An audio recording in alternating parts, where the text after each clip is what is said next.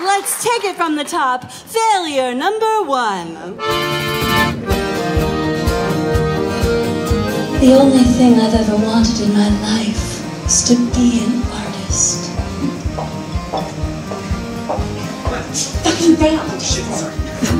Justin doesn't know anything about musicals. He's never even seen The Sound of Music. I know the basic premise: hills, do-re-mi, Nazis. You know what, Dad? Fuck you! I went to that theater for an internship and learned how to pick up lunches for people with dietary restrictions.